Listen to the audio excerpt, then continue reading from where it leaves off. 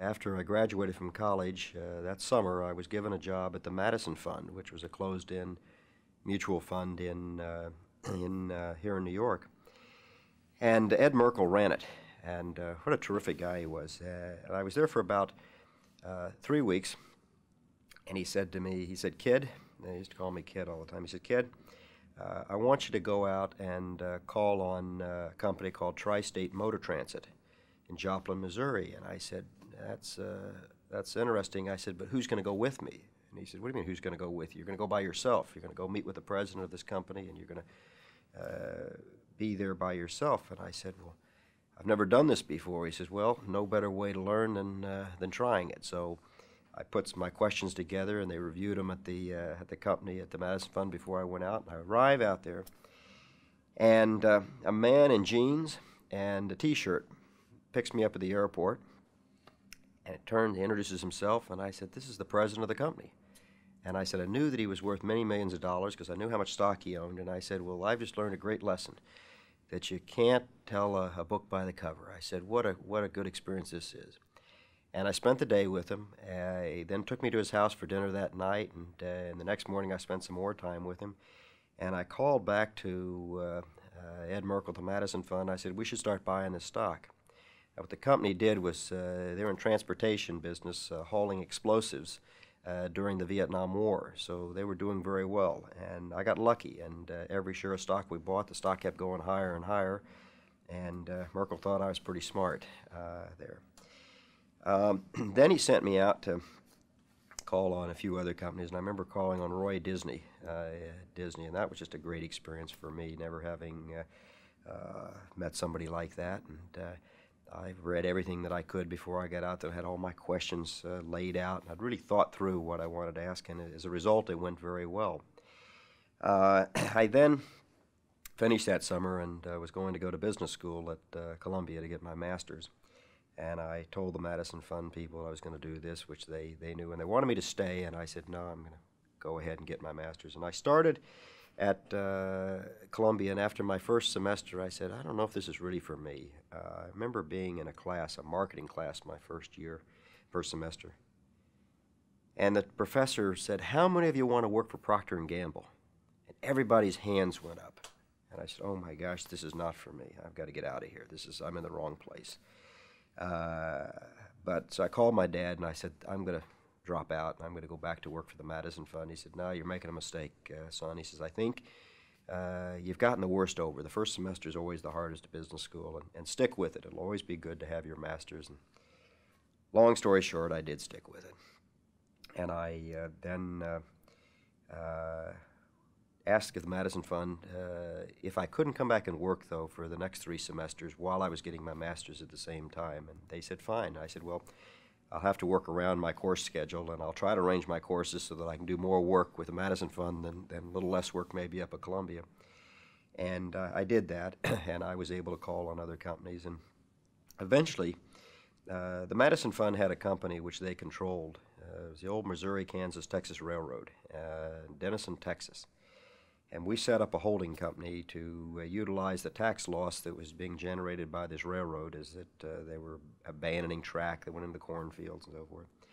And Merkel came to me one day and he said, "Henry," he said, "I'd like you to buy companies for Katy Industries." And I said, "Well, that's fascinating," but I said, "I don't know how to buy a company. I've never bought a company in my life." And he said, "Look, kid," he said, "you know how to pick stocks." He said, "You buy a company the same way you buy stocks. If you don't like it, you just sell it, and that's that." And I said, "Well, it doesn't sound right to me, but this man's been pretty good in the stock market. He must know. He's a lot older than I am." And so I said, "Fine, let's see if I can find some companies." And I thought about areas where I could buy small companies and really build a group. And it was the oil service business I picked because there were a lot of family companies down in Louisiana in particular. So I spent a lot of time in New Orleans and found a number of companies in the surrounding areas like Houma, Louisiana, and Berwick, Louisiana, and Lake Charles. And I go down, and it was always, I'd sit in these people's homes in their kitchens sometime eating crayfish with them and shrimp, and they'd say, "Well, where's the guy with gray hair?" I assume somebody with gray hair is going to come down. If my company's going to be sold, I'm not going to sell it to some kid here. I'm going to sell it to some guy with gray hair. And I said, Well, unfortunately, it's me. It's the only one you get to deal with. And so I bought a few companies, and they worked out all right. And eventually, I left the Madison Fund and Katie Industries, and then ended up at Bear Stearns in their corporate finance department, where my cousin George Roberts was working, and also where Jerry Kohlberg was working. And Jerry had bought a company. It was the first buyout that the firm had done in 1965. And I started studying it, liked what I saw, and George and I kept talking about it. And then late 60s, we started buying a few companies, in early 70s, and they were all very small companies. And George, at that point, was in San Francisco and with Bear Stearns, and I was in New York with Jerry. And we bought, probably 7 or 8 or 9 different companies in the early 70s, and culminating in the largest acquisition that Bear Stearns did, which was in 1975, was a company called Incom International. And it was the industrial components group of companies from Rockwell. And we paid $92 million to buy this company. And Bear Stearns, I remember, got the biggest fee they'd ever gotten, which was in 1975, was $950,000. And we decided shortly after that, that's George and Jerry and I, to leave the firm. We wanted to do something on our own, and really wanted to concentrate just on management buyouts or leverage buyouts, which are one and the same. And we said, okay, let's go off. And on May 1st, 1976, we formed this firm. And the rest is history. We got lucky.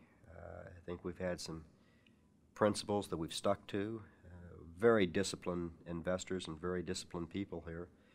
And that's what's given us the ability to say no. It's one of the most important things at the end of the day, is being able to say no to an investment. Even if you've done a lot of work, work will never hurt you. And but once you buy a company, you're married. You're married to that company. And it's not like Ed Merkel said, if you don't like it, just sell it. You've got it. And it's a lot harder to sell a company than it is to buy a company. And since we formed the firm in 1976, we've bought some 38 different companies, and we spent about $65 billion buying these different companies. And people always will call and congratulate us when we buy a company or when it's announced. And I said, look, don't congratulate us when we buy a company.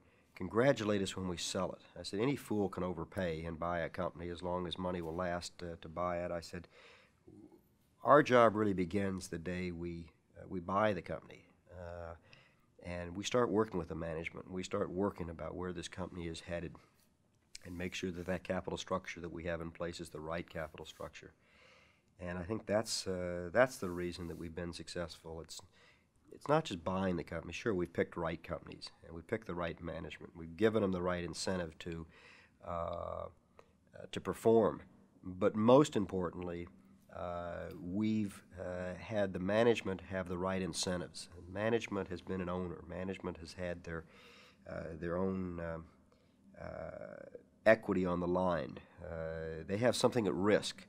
I always like to refer to many managers in corporate America as the renters of the corporate assets, not the owners. And I said, where have the Carnegies and the Mellons and the Rockefellers gone?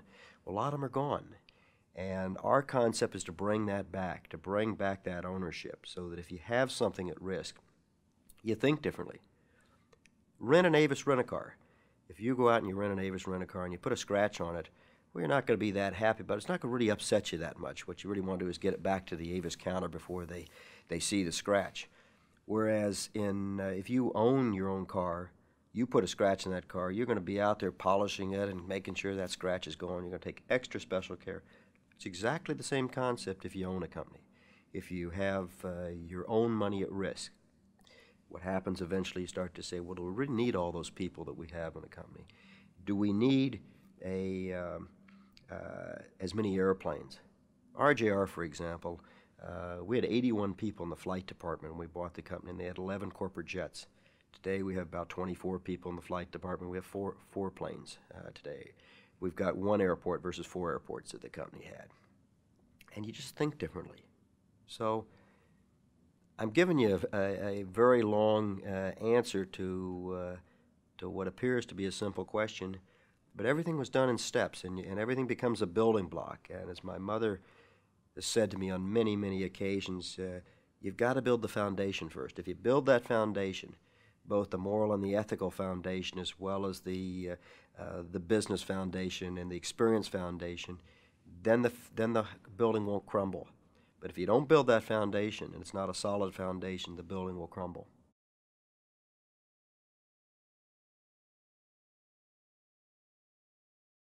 It's funny. I never thought there was such a big deal when we made the offer. I guess it wasn't until I woke up after we bought it and see, that was really a big deal.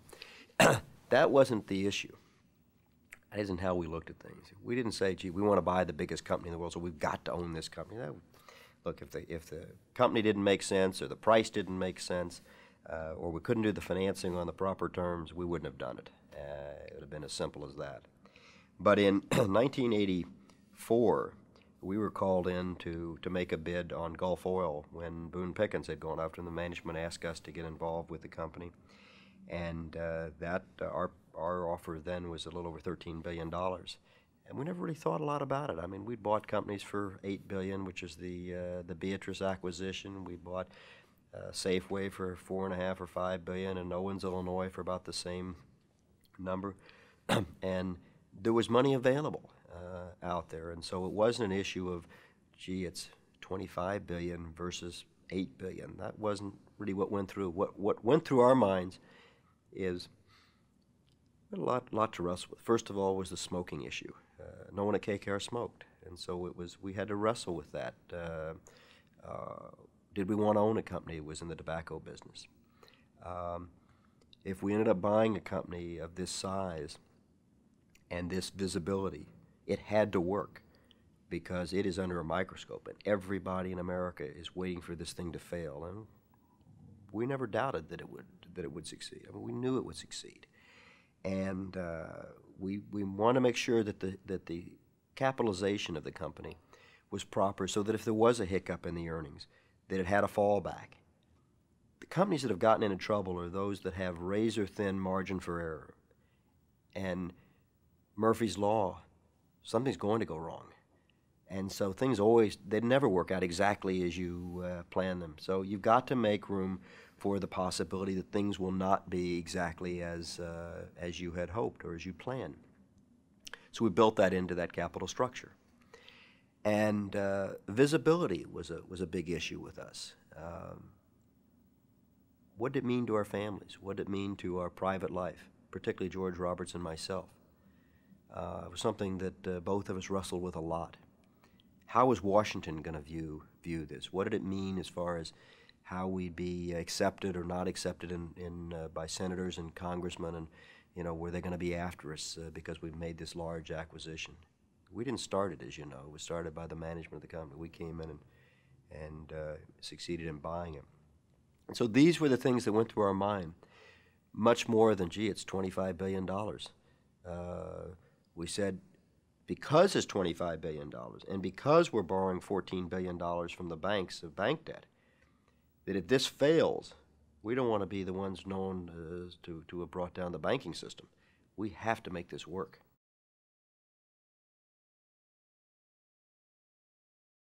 Well, there really were two points in time that were very important.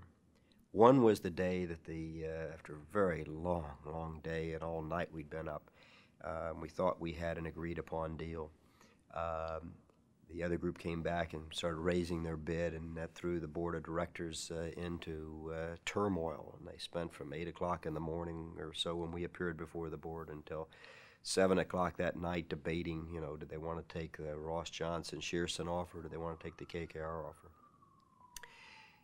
And I felt enormous relief when they came out and said, all right, you've won. They had come out earlier, about 2 hours earlier, and they said, we would like you, and we'll pay you an enormous fee. I think it was something like $250 million to give us 2 more weeks to decide who to pick.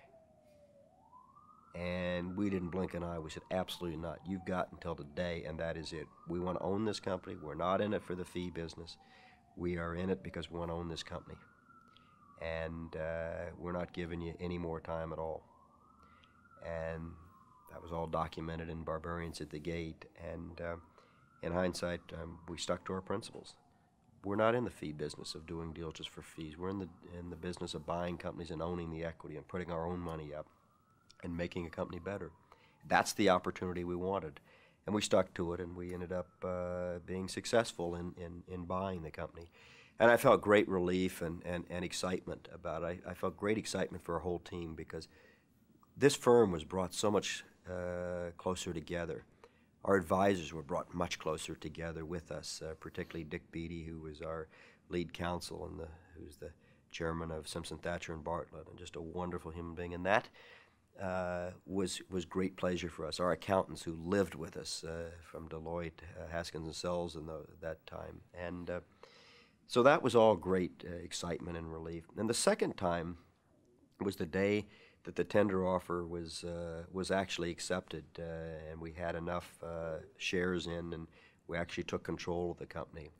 I guess there was a third period, which was in between, which was the day that the bank financing had to be in, and we were concerned, would we get enough bank financing? I'd gone all over the world. I was in Europe, and I'd been to Japan and in the States with a couple of my associates raising this bank financing, and it was the day that had to come in, and we had the large amounts of commitments coming in, and we far exceeded what we had thought, and that was great revelation, because if we didn't get there, we didn't know what we were going to do. We went to every bank in the world practically of size. So those were the three periods.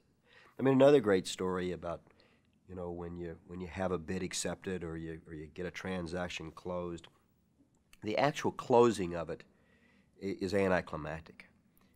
It's the time that the bid is accepted, or the time you get the financing, as in the case of RJR and the others. It wasn't as big a concern because they were smaller and there was a lot of money available in those days. How times have changed. Just that feeling, you know, up there in the air, and that camaraderie and just that excitement of wanting each other to know it's really part of a teamwork. And it's one of the great pleasures I get is that team and that teamwork and making it work that way. You know, a thing I like to people say, well, how do you describe KKR? And I like to describe KKR as a football team. I say it's a football team with a two-headed quarterback, with George Roberts and myself as the quarterback calling the plays, and everybody's got a position to play. Some play tackle and guard, and some play halfback, and not everybody can carry the ball. But if the people that are on the line don't play their positions, then the quarterback or the halfback or the ends are going to get tackled, and we're not going to go to the Super Bowl. And I said, but if everybody knows the role they got to play, and everybody is compensated according to how the team does, not according to just how you do as an individual, we're going to do much better. And that's exactly how we run this firm. We run as a team. Not only does everybody have a say, but everybody knows what they have to do. And we don't have to be telling people all the time what they have to do. These are self-starters at this firm.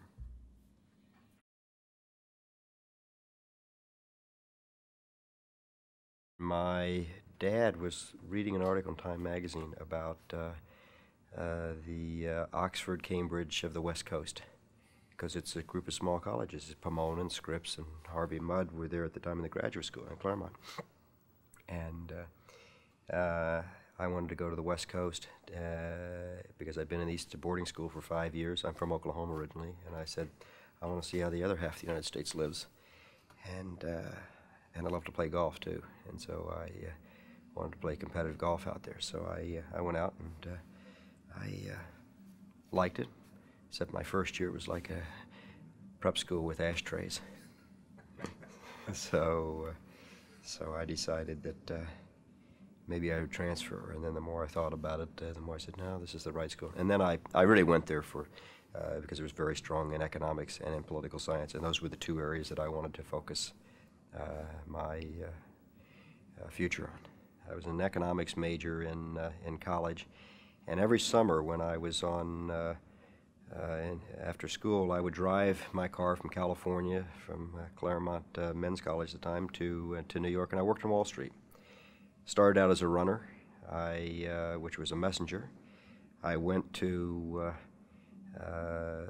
the other runners' homes in Brooklyn and Queens, and just to see how they lived, how they thought. They were totally different than I was. And then my next summer, I worked in the research department at Goldman Sachs. And my last summer, I was in the institutional sales and in corporate finance. And I thought at the time that I wanted to go into institutional sales, which are selling stocks and bonds to institutions. And I said, because in those days, which was now in the 1960s, the salesman was making about $100,000 a year, and I said, that's just an enormous amount of money. But the one thing that always stuck in the back of my mind was, I said, what happens if, for some reason, this institutional sales doesn't really work? I mean, it's not all that it's supposed to be. I said, I'm really trained to do nothing. I am trained to be maybe a shoe salesman. And I said, the second thing that bothered me, I said, you know, when I'm old, that meant 45 years of age, I said, I want to have an office.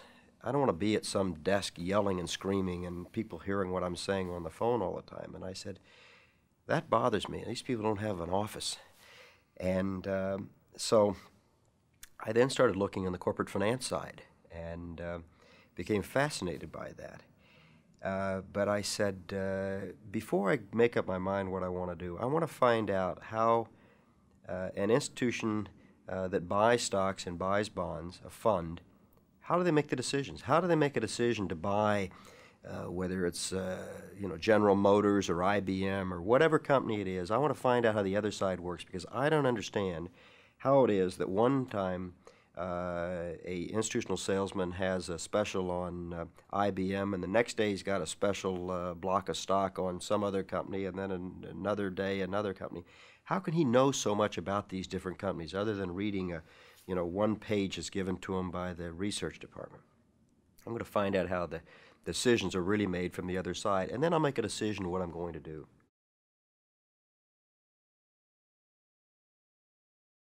My father wanted me to go in the oil business. He was in the oil and gas business as a consulting petroleum engineer out in Tulsa, had an incredibly good reputation, which interestingly, I learned more and more about as I was living in New York, because everybody would come to me and say, are you Ray Kravis' son? And I would just beam and say, yeah, I didn't know you knew my dad. Oh, yes, I worked with your dad on this transaction or on this company in the oil business. And I thought about it, but I said, look, as proud as I am of my father, I don't want to be known as Ray Kravis' son. I want to do something myself. And I hope my children will do something on their own.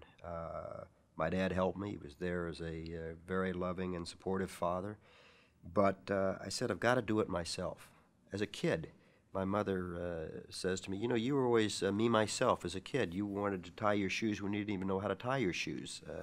But you had to do it yourself. And I guess that's just the reason. So I picked a field where I'd had a little exposure, where I thought I could have an enormous challenge and have a chance to really do some good, to be a pioneer in an area, and not just be like everyone else. And that became the field of finance, and in particular the leveraged buyout field. And in hindsight, I wouldn't trade it for anything. It's been just a phenomenal career for me so far, and I don't see any reason why I should change.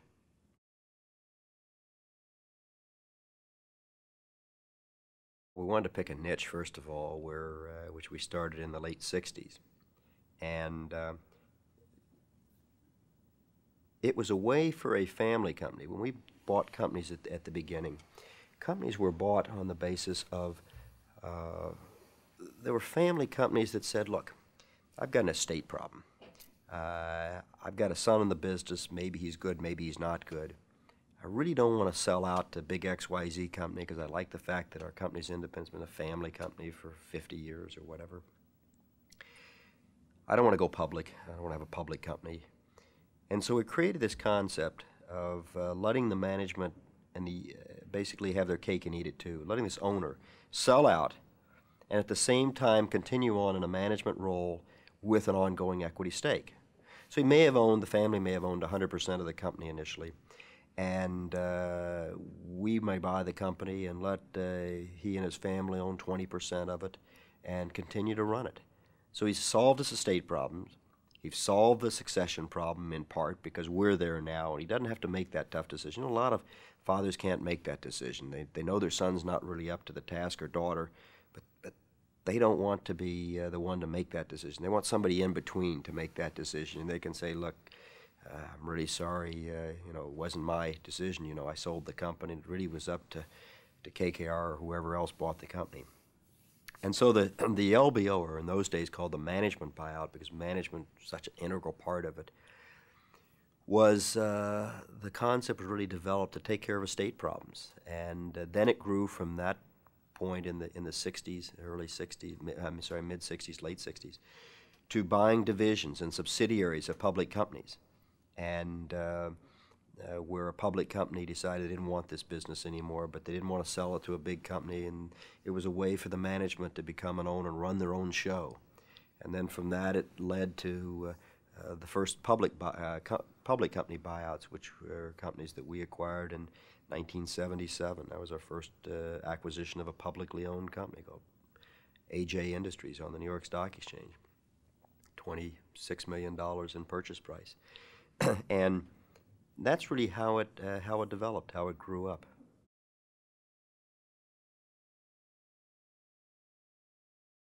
The challenge to me are, I think, severalfold. One, I love the creativity. I love the ability to create a capital structure that is appropriate for a company no matter what field it happens to be in.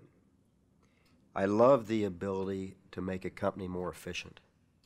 I love the ability to work with very good managers and to provide the right incentives for them and truly become a partner with that management and make that management take a long view. The trouble, in my opinion, with corporate America today is that everything is thought of in quarters. Analysts push them, well, what are you going to earn this quarter? And we say to the management of companies, you're here today, where do you want to be 5 years from now, and how are you going to get there? And it may very well mean taking a step backwards. But believe me, in 5 years, we're going to have a company that is much more productive, efficient, and competitive. And that's a challenge. One of the problems with corporate America is we're, in many respects, losing our corporate competitiveness in this global environment. And if we can just take a few companies and use those as models, as examples, to show the rest of corporate America how they can become more competitive. That's what I like to do, and that's what I hope to do. And we're very proud of that aspect. It's not just make a lot of money. Yes, we've been fortunate. We've made a lot of money. Some people say maybe we've made too much money, but it's a way to keep score is all. What's more important is not coming into work and counting the money. What's more important is coming in and saying, I've got a challenge today. And I want to overcome that challenge, and I want to conquer whatever we've set out. And we all set goals for ourselves. The second thing I love, and I said this earlier, that I've been in a hurry all my life. I've been in a hurry to succeed. I've been in a hurry to prove myself, and maybe it's because my father was so successful in a totally different field. But I found working in a small environment just a great joy. I have in my partner, George Roberts, a person that is the most wonderful man in the world to me. He's like a brother to me, and creating with him, being side by side with him, and whatever we try to do is a real pleasure for me. And it's family. He's my first cousin also, and so you might say that both of us got lucky because it really has worked well. And that's one of the other things that makes it a real joy to come in. We have 16 professionals at this firm, and we've handpicked every one of them. We don't pick them off of a resume. Almost everyone that works here has been on the other side of a deal from us. Another side of a transaction, either a lawyer or an accountant or an investment banker or a banker. And so we've seen them under pressure. And believe me, it's totally different picking a person who you've seen in the firing line as opposed to picking them off a piece of paper. I'm looking for people that are bright, have the highest ethical standards, will not compromise one iota for that. I want people who are creative. I want people who will stand up to me, people that are not afraid to say exactly what's on their mind. Even though that's probably not what I want to hear, that's great. That's what I want to hear. I'll give you an example. And it really came to life when we were buying RJR. We were deciding to bid or not to bid, what the price we wanted to bid, and we'd have sessions. There were about 7 or 8 of us. There's George Robertson, myself, and Paul Rather, one of my other partners, and then 4 or 5 associates. And we'd sit in my office, and after we'd run all the numbers and we'd talk things through, and I'd always start with the youngest person in the room, the youngest member of the team, and I said, "What do you think?" And it was Scott Stewart and Cliff Robbins. They were the two youngest. Because I wanted to hear what they thought as opposed to having them hear what we thought. And everything comes from the bottom up, and have a very good interchange. And we'd always be the last, George and I, to say, well, what we thought. And so it's not a directive saying we will buy this company, run the numbers, and prove that we're doing the right thing. It's, should we buy this? What do you think? And letting them communicate, letting them say what's on their mind. We want the members of this firm, whether they're an associate or whether they're a partner, to put their own money up in every transaction, their own money at risk. Just like we ask the management to have their money at risk, we do the same thing here. We have everyone at KKR, from the receptionist at the front who you met when you came in to all the secretaries, they own stock in every one of our companies. Now, granted, they have it on options, but our people here working on the transactions put their own money up. And you think differently. And we want people who are not afraid to take risk, who are not afraid of a challenge. And I want people who are going to be diligent. They're going to ask the tough questions, and they're going to keep probing until they're satisfied, and not just say, well, he told me this, so it must be right. A little bit like a reporter sometimes, asking questions all the time.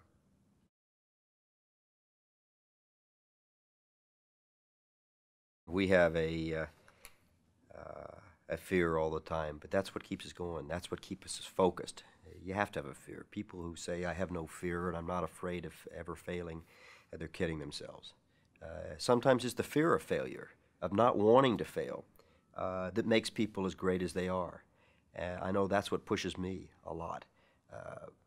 I've always said, and I say it to my children, I said, you know, I'm the kind of person that could fall out of a window, well, land on my head, I'm going to bounce a couple times, and I'm going to come up on my feet, because I'm going to make myself come up on my feet. And you have to be a little bit of an optimist too, but a realist. And risk is important to take, not foolishly, not blind risk. But I love the word entrepreneur. And I ask students sometimes up at Columbia, I'm on that board, and I ask them, how many of you want to be an entrepreneur? A lot of hands go up, and I said, okay, you explain to me. What does that mean? Well, I'd like to go work at IBM. And I said, you just failed. That doesn't count. I said, how about you? Well, I'd like to work at Procter & Gamble. And I said, you failed too. A real entrepreneur is somebody that has no safety net underneath them, but really, truly has an idea and has a vision and sticks to their convictions. You've got to have the courage of your convictions. And a lot of people are going to tell you you're wrong. If you did everything by consensus, you wouldn't do anything at all. I mean, look at, I think it was the people that started Kodak, and certainly Mr. Land of the Polaroid company. They all thought he was nuts, both of them. The Kodak people went door to door to get to raise money, and most people slammed the door in this man's face. But he stuck to it, and he has what he has today. It would have been very easy for us to shut up shop here at KKR and just say, well, look, it's just too difficult and it's not going to work. But no, we've had some failures, of course. I mean, not everything works. We're in a high-risk business. But thank God we've had a lot more successes than we've had failures, and we've only had a couple that haven't worked out, and the jury's still out on those.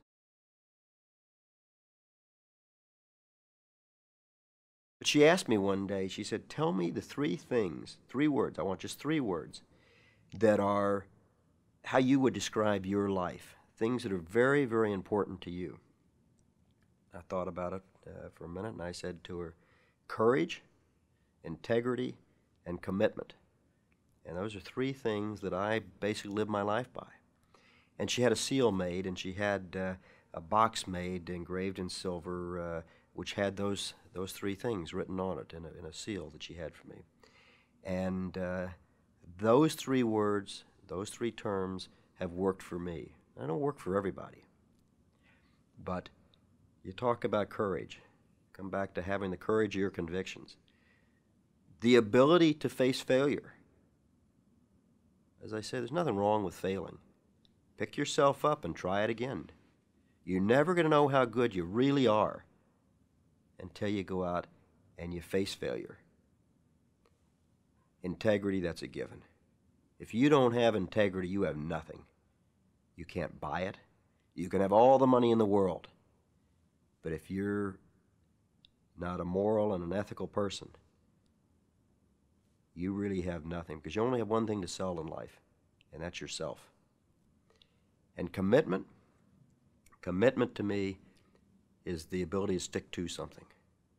You make up your mind. I hate people that go out and always talk about they're going to do this, they're going to do that, and they never do it. And I said, quit talking about it. Just go do it. I don't want to hear about it. When you've done it or you made an attempt to do it, that's fine. I tell my children from when they were very young, kids have a term, and it's always, I can't do it. They don't know whether they can do it or they can't do it until they try it. But it's easy. I can't do it. I can't ski. I can't ride a bike. I tell my kids, let's just take that word out of your vocabulary, because the word can't isn't in your vocabulary until you've really made an attempt to try it.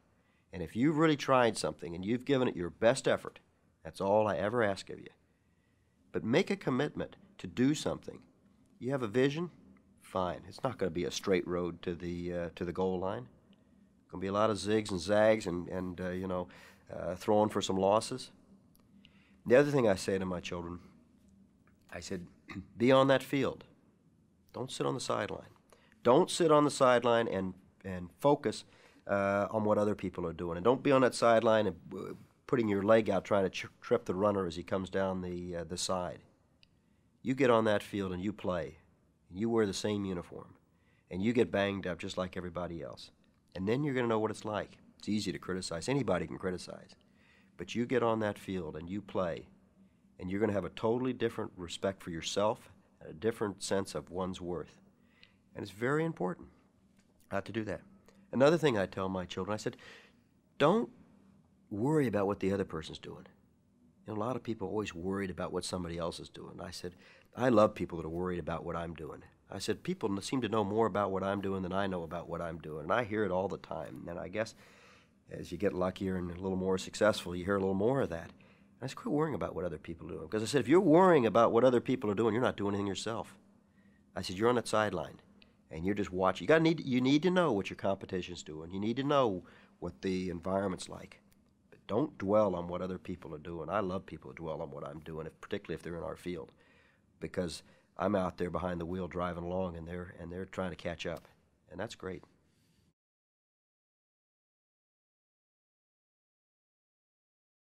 Well, at first, not very well. I took everything very personally. I'd read every word, and just like my wife did. I mean, she would read every word, and together we overcame this. We said, finally enough people told us that most people don't remember what they've read to begin with.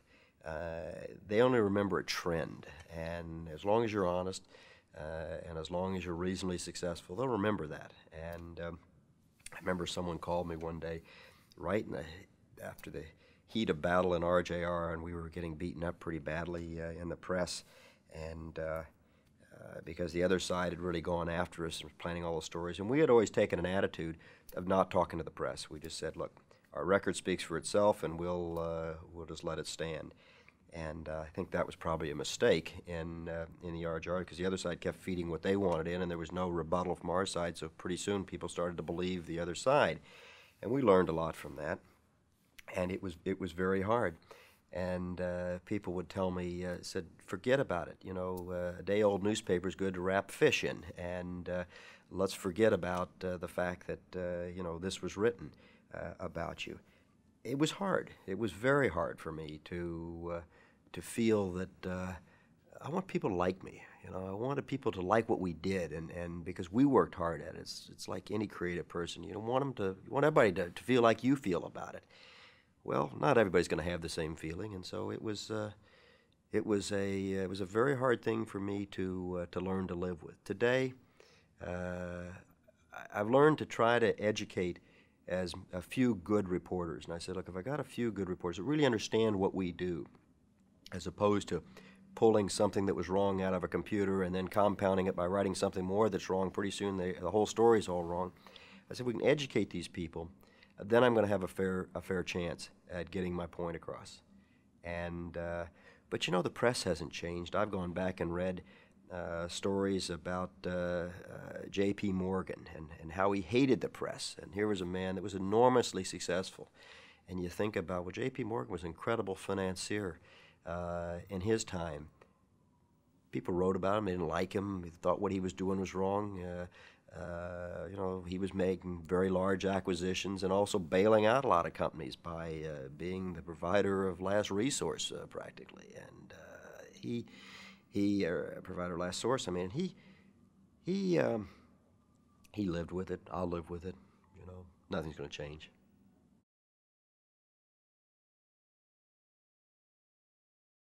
One person's my role model is my father. I just beam with pride about him. He's now 89 years old. He plays golf all the time, and he's got lots of friends. And he's a man who taught me something that's very, very important, and that was give back to society what you've taken out of it. I've been really fortunate that way. I'm glad I learned it at a very young age. That yes, I've been very successful and I've been lucky, and maybe I've made more money than I deserve. But some of the most important moments in my life and moments that have given me the most pleasure have clearly been the times that I've been able to make a major contribution in money or time and effort to those less fortunate. Whether it's a drug program that I've started here in New York, which we got funding from the federal government plus my own money, and if it works, we'll roll it out nationwide, to being chairman of the public television station here, Channel 13, and being involved in education, which is very important to me, and I think to me, it's our future in this country of educating children. The arts, I'm very involved with the arts, whether it be the Metropolitan Museum or the New York City Ballet. Central Park I've been very involved in, so I'm trying to this wonderful park out here, of trying to make it more beautiful for those people who live in New York. It's our 834 acres of green space here. We've got to have it for everybody.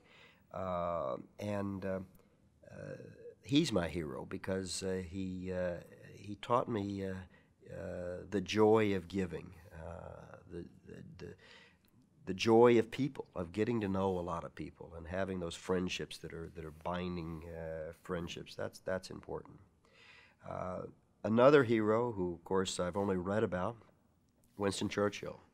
I mean, a real Renaissance man, credible leader, credible thinker, prolific writer, great orator, artist, just a wonderful, wonderful man. They don't make them like Winston Churchill anymore. And that's another person that is a role model. I don't have a lot of role models per se. You know, I've sort of set my own goals and set my own objectives, and things that are really important to me. It's that foundation my mother gave me, and that's what I try to live by, as opposed to saying I want to be like that person. I don't want to be like anybody. I want to be like me. And I just like the fact I can read about these other people, or I have this wonderful input from my father that enabled me to be the way I am. And that's what's important. have a teacher who was a great influence on me. When I was in boarding school at Loomis, Jim Wilson, he was my economics teacher, and he was also my dorm head. And I didn't know what economics was before I took this course. And I was really moved by the course. I was moved by him. And that's probably one of the reasons I chose the field of business, interestingly, was this course that I had, and how much I enjoyed it, and how much challenge that he gave me to learn about economics, learn about supply side economics, and demand by the consumer, and wage push, inflation, and so forth. And I look back. In fact, I saw him last night. Every year he brings his economics class down to New York, and I give him a dinner in New York after they spent the day going around to see the banks and investment banks. And I talk to them for a couple hours and let them ask questions, and I really just enjoy it. Enjoy doing that, and so that's another person that had a great influence on my life.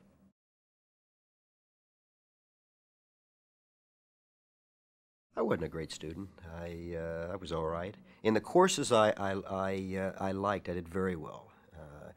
But the courses I didn't really care about, I don't think I did quite as well as my parents would probably have liked me to have done. I did very well in the political science course. I did very well in the economics and finance courses as I went through college and graduate school. But I was eager to learn. I was eager to learn everything that I could. But probably more importantly than anything, I was eager to apply what I learned. That's why this job at the Madison Fund was so important to me, and I look back about how much I really learned as I was on-the-job training. There is no substitute for on-the-job training. I loved athletics in school. When I was in my boarding school days, I played football. I was captain of the wrestling team my last year in high school, and I ran track.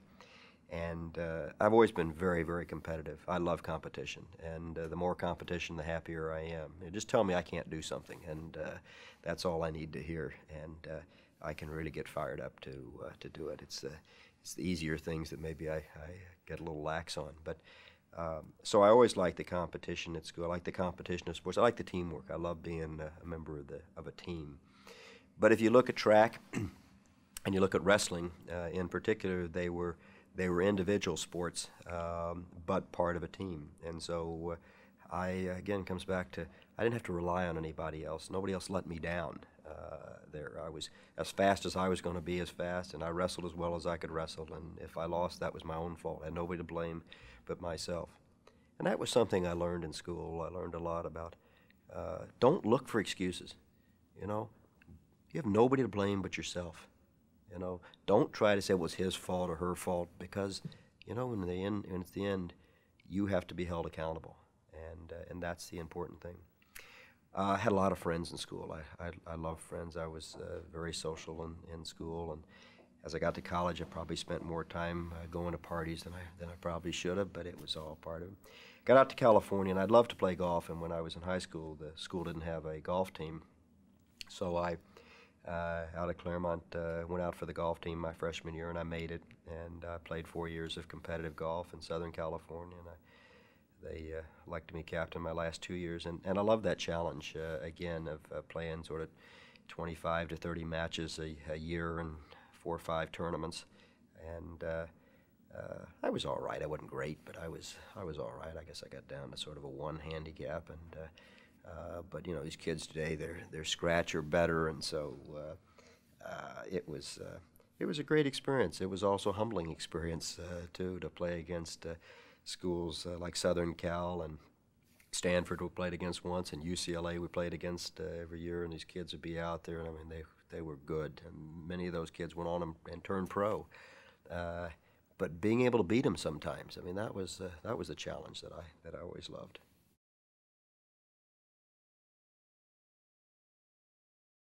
There was a book that I read, it was called Escape from Freedom, that I read in school. And I relate to it a lot because it talks about people always wanting total freedom, wanting to do whatever they want to do. But in reality, people want bounds. People want to be able to hold on to something. They want to be able to know that this is the outer limit of whatever it happens to be. And it's like a child growing up. A child wants direction. They'll tell you they don't want any direction, and they'll tell you, you know, Dad, you don't know what you're talking about. And but in reality, they really want you there. And I learned a lot. It had a huge impact in the early part of my life. Just talking about what freedom really means to different people, and I had a chance to really think through what that meant to me. And that was a book that meant a lot. I love reading history books. Whether it's reading about Napoleon and all of his great conquest, or reading about Churchill and the leadership that he provided during the war and after to Britain. Those are books that have an impact on me because I can relate, or I try to relate. And I said, wonder, how would I have acted? How would I react during the times that they were in, if I had the same challenge that they have? I mean, I look today and I just marvel, for example, at how President Bush is handling the war. That takes guts. That takes a commitment. You know, it's that wimp factor of his is gone now, I think forever, and I've got a lot of admiration for him and how he's handled this.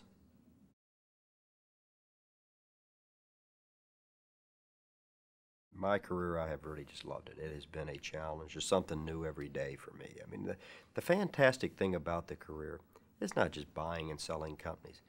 It's the fact that we've got a portfolio of companies that range all the way from hotels and motels to television stations and cable TV companies and oil and gas and consumer products and industrial products.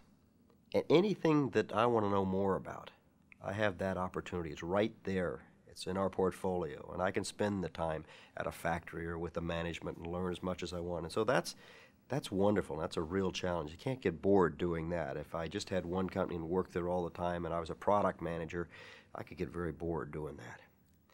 What I would do differently, when I went through school, as I've said, I was in a hurry, and I was in a hurry to succeed when I got out in the business world. And so I was an economics major in undergraduate, and I was a finance major in graduate school. And I'm sorry today that I didn't take more courses in the humanities and history and in the arts. I'm trying to make up for it now. I have a reasonable art collection, and so I try to study 18th and 19th century European painters and art. I spend time with the New York City Ballet and enjoy the ballet.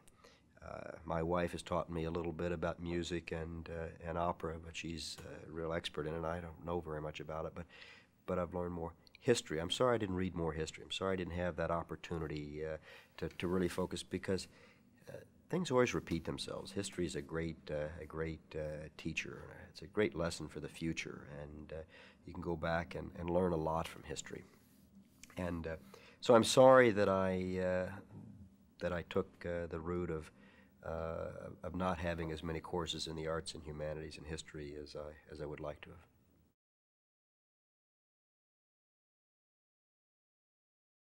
I like to succeed. I don't want to fail. And I said to you earlier, the fear of failure, drives a lot of people. That probably is part what drives me.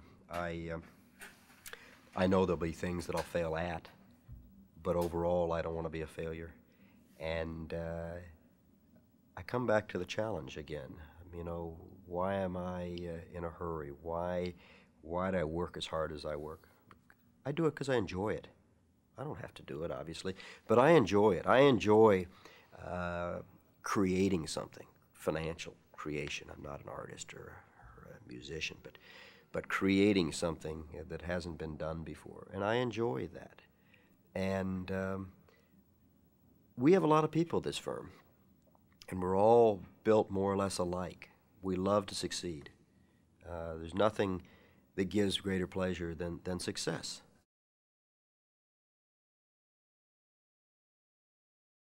I measure it by accomplishing the goals I set out for. And they can be goals that are monetary goals. They can be goals that are goals that are personality related. I'm going to get this person to this manager to think differently. I'm going to get this person to start thinking longer term. I'm going to get this person to hopefully be more competitive, to have a different purpose. And if I can accomplish those kind of goals, that's success. Money, that's a way to keep score. It's important, but believe me, it is not the end all at all. You get to a certain level, and how much money can you spend? And so, what's more important is the fact I don't want to let our people down here, and I don't want to let the people down in the field. We own, as I said, have owned 38 different companies. Today we have a portfolio of some 15 or 16 companies, and we have hundreds of thousands of employees in these different companies with about $40 billion in revenue. They're counting on us. These people's livelihood depends upon, in part, on decisions that we make. And I don't want to let those people down. I want to do what I hope is the right thing. And yes, there's some pain going through it. Yes, there's some terminations early on. But in the long run, if we can make a company more competitive and leaner and more profitable, they eventually are going to hire more people because they're going to grow and they're going to be able to make acquisitions down the road, sensible acquisition. Then that again is another success. It's another goal we set out for ourselves. And if we can accomplish that and make companies, even if it's a handful of companies, more successful and more competitive, then those can be used as models as we go forward.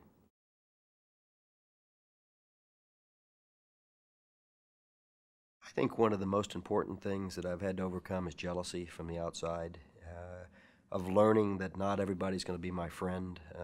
They'll tell you they are. They'll look at you and say one thing and then turn right around and do something exactly the opposite or stab you in the back. Sure, they're disappointments. They're disappointments in life. That's life. Coming to a big city, the best background I could possibly have had is growing up where there's green grass, growing up where family counts, growing up where friends really count, and growing up as a kid out on the playing field. Being on that playing field is so important, and that's given me the foundation for what I have today. But I mean, I like to tell the story about how I sold magazines as a kid in the 7th grade in Tulsa, Oklahoma, and I go to door, and I always had to be the best salesman. I wanted to go back to my junior high school and win the prize for the day of having sold the most magazines, and that was a challenge for me. Or collecting waste paper, newspaper, old newspaper. I go around and I collect them and keep them in the garage. My mother said, "When are you going to get rid of that stuff?" And I said, "Well, when you take me down to the waste paper dump, we'll get rid of it then." And I'd collect it in my wheelbarrow and go around the neighborhood. And she'd take me down and we'd load it on the scales, and they'd pay me, $1.36 or whatever it was for my newspaper, and I go back and do it again. Well, I guess that's where I learned inventory control and marketing and a little finance as a kid. Just pretty common sense kind of things, and it was building those blocks slowly, one after another, taking one foot and putting it in front of the other, and always keeping my eye on what I wanted to accomplish. Where did I want to be? And that's the important thing. So those are some of the things I had to overcome getting here.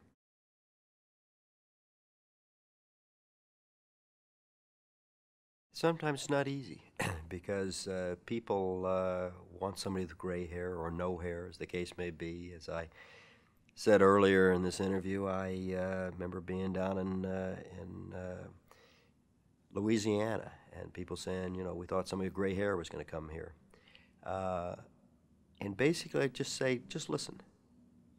Judge me for what I have to say. Judge me for how I handle you and for how I handle myself. And it doesn't matter whether you've got a card that has a certain title, as long as they know you're in a position of authority. Don't ever belittle yourself.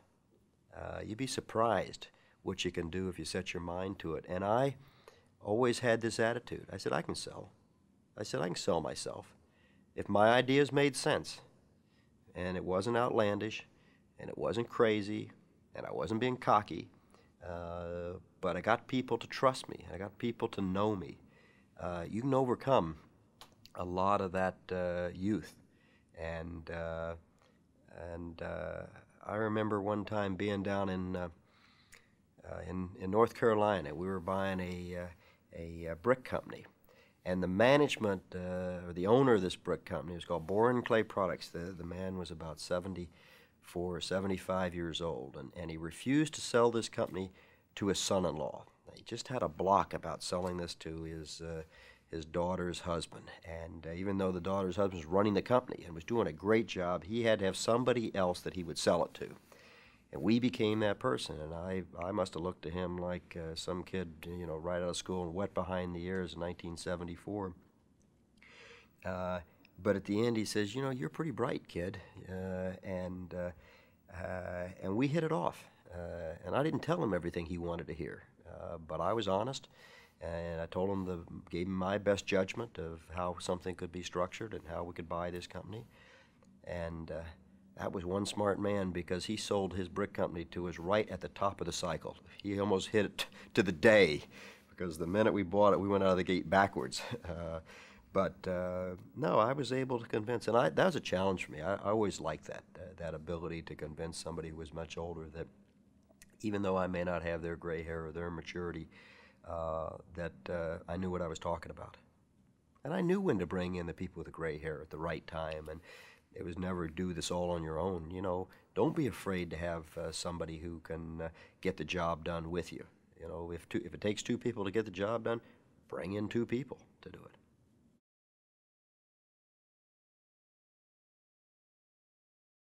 Well, there are enormous responsibilities. As I said, my father taught me a lot about giving back to society. And often, because you make a large contribution to one organization, people just assume you'll do the same to their organization. And I give a lot of money to a lot of different organizations because I believe in so many different things. And so there's enormous pressure on me to give to this of time and of money. And one of the harder things for me, quite frankly, is saying no. I don't like to disappoint people. Look, your charity is just as important as my charity. Maybe not to me, it's not, but it's important. And you've got the same task at raising money as I've got the task at raising money in a different area. And as the federal government and these states are cutting back, there's enormous pressure on the private sector to do more and more for these charitable organizations and the not-for-profit organizations. And believe me, I push our companies very hard to spend an enormous amount of their money each year on the not-for-profit sector. We've got to do that in every community which we serve, and some which we don't serve. And so one of my hardest things has been to try to focus my efforts and not be all over the yard. And so I've focused them on drugs and education, which I put together because I think they're interrelated very much, and then in the arts. And those are things. Hospital care, I've done some major things for Mount Sinai Hospital here, but that's one hospital, and that's where I focus my efforts there. So yes, there are pressures. Everybody wants me to be head of the capital campaign or chairman of the board of whatever institution, and it's always hard to say no. I remember when Jim Evans and Lawrence Rockefeller came to me. Jim was the chairman of Union Pacific and retired, and he became chairman of Central Park Conservancy for the Central Park. And they both came to me and asked me to be the chairman of a $50 million capital campaign, and they told me, no, we don't want any money from you. You know, we just want to talk to you about something else. So they asked me this, and I said, well, I'll be back to you in about a week. And I got busy, and I forgot about it. About 3 weeks went by. I said, oh, my gosh, I've got to get back to Jim Evans. I owe him an answer. And at this point, I felt so guilty. I said, yes, I'll do it. And I said the best thing that he did by that was not push me and not bother me or put any pressure on me. I did it to myself, and we've raised at this point $47.5 million, and we'll get there. We have until June to do it, and we'll pull in the last part, I hope. But that's the pressure of if you're successful at it, or you do a good job at it, everybody else wants you to do it too.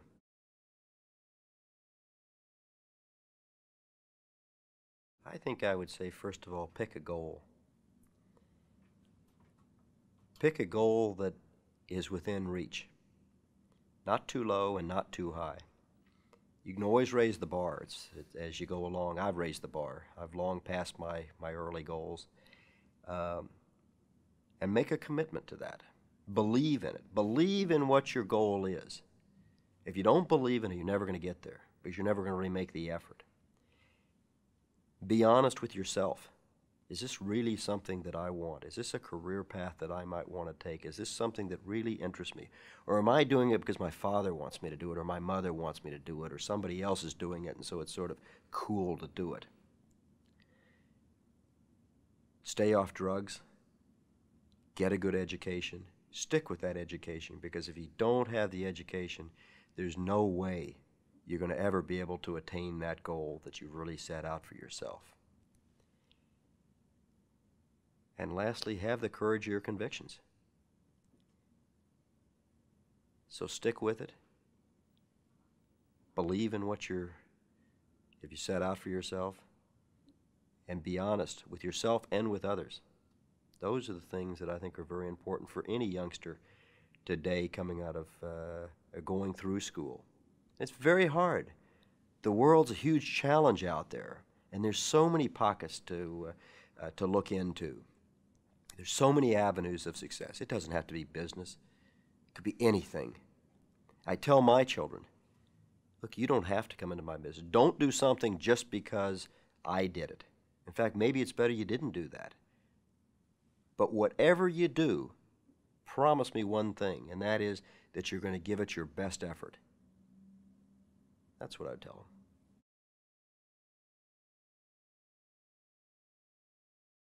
Oh, I have a lot of pleasures. I love outdoors, being outdoors, and I love to fish, fly fishing, particularly for salmon. I love to ski. My love is going out to our house in Vail and putting on the boards and trying new trails and skiing the powder, which both Caroline and I love to do, and I love being with her doing that.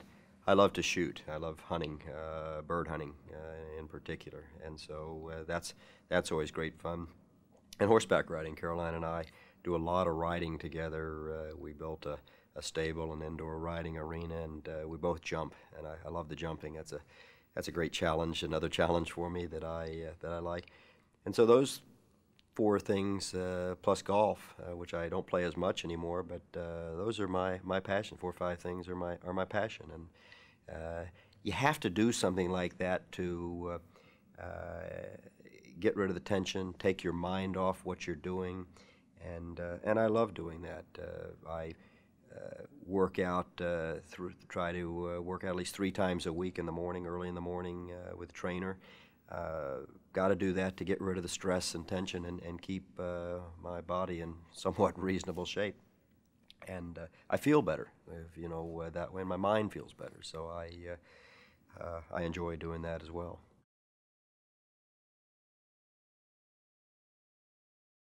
You have to make sacrifices on either side, but you also have to have understanding family to know that you can't get to your goal unless there's going to be some sacrifices by them and of course by me. Look, I'd rather be with them many times than being out in the middle of nowhere meeting with some lender. There's nothing more important to me than my children, and focusing on them. It's the quality of time with my children, not the quantity of time that I've found to work and to be important. And so you have to make an effort. One of my sons is a very good wrestler in high school, and I try to get to as many meets as I can and do his tournaments. I get as nervous and as excited as he does. And if you don't have that, you can have all the money in the world, and you really don't have anything, because in the end, it's your family that counts. You have to have a personal life. You don't have a personal life, as far as I'm concerned, you're missing half of your life.